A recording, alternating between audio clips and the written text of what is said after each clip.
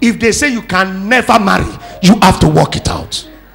Are you hearing me? There is nothing that cannot be worked. Hallelujah. If they say you will never build a house, you have to work it out. Be ready and be strong enough to be ready and cross that obstacle. That is why God has sent me to you today, so that I can tell you what you will face in the new week, so that I can tell you what God will do for you in this new week. The Bible says in the book of Isaiah chapter 57 verse 14, and God told the prophet Isaiah, the hour has come, the time has come, that I want to save the family of Israel. I want to save the souls of these men. I want to save them. If you have been kept in the prison of poverty, you need salvation.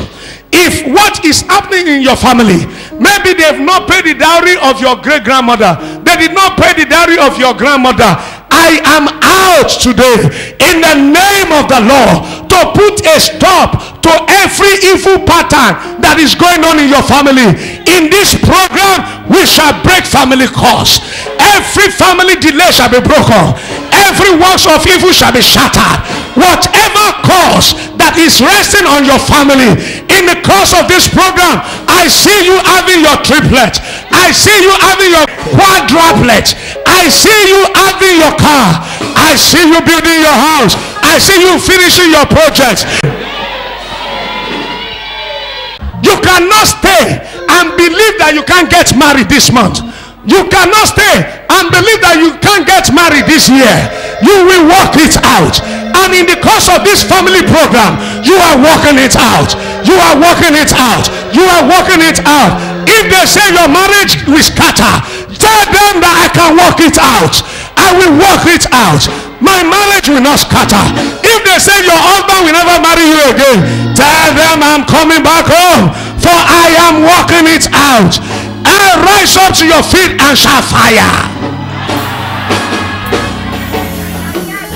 Yes. Everywhere we